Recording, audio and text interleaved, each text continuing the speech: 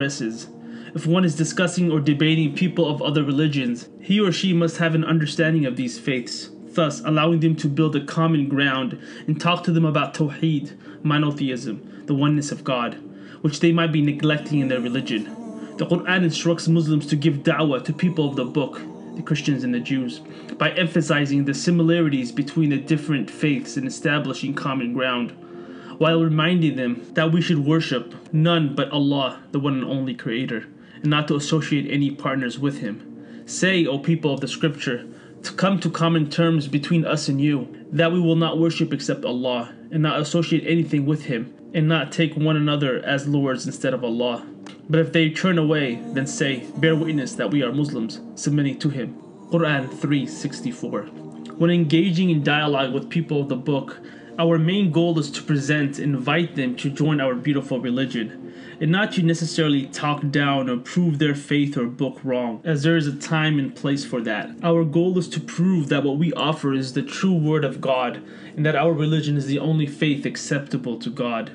The one engaging in da'wah dialogue has a goal not to win the argument, but to win over the person. Sometimes heated arguments serve only to distance a person from Islam.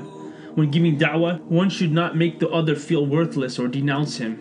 The attitude of the person inviting should be gentle, kind, and beautiful, the same one would offer if they were inviting them to their own home.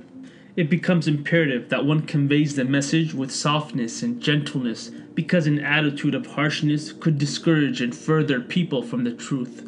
In fact, God tells Prophet Muhammad in the Holy Quran, if he was harsh and stern in conveying the message to his companions, known to be the best people that ever lived, they would have dispersed from him.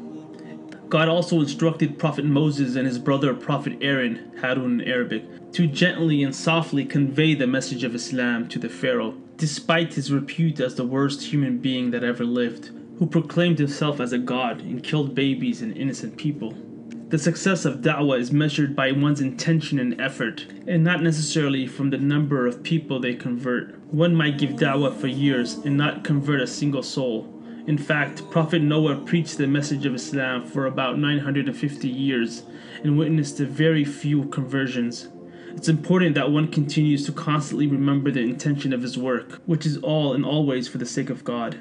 For those that feel they don't have time to spread the word of Islam, they must realize that those currently spreading the word are themselves busy people who make time in their hectic schedules for da'wah, an activity they see as an obligation. This is what God expects from them, something they do in exchange for the great rewards that awaits them. Additionally, God states that the best manner of speech one can utter in this world is those words of invitation that draw people to God's religion, inviting others to grasp and comprehend the purpose of their creation.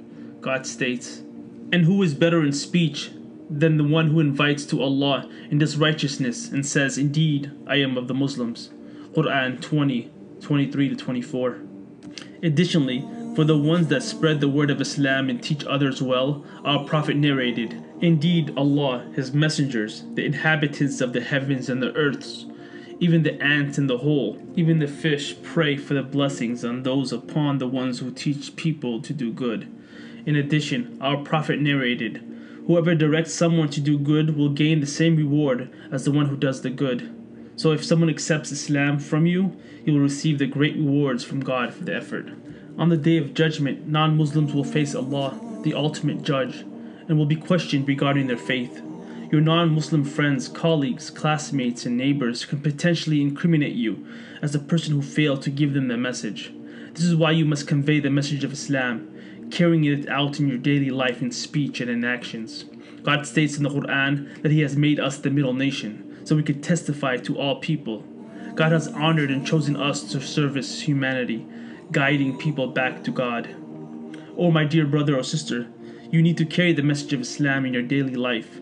It should show in your character, your dealings with others, your business transactions, and in your everyday tasks. Otherwise, our Prophet may serve as a witness against you on the Day of Judgment, and you could potentially get punished for your neglect of this vital and important life task.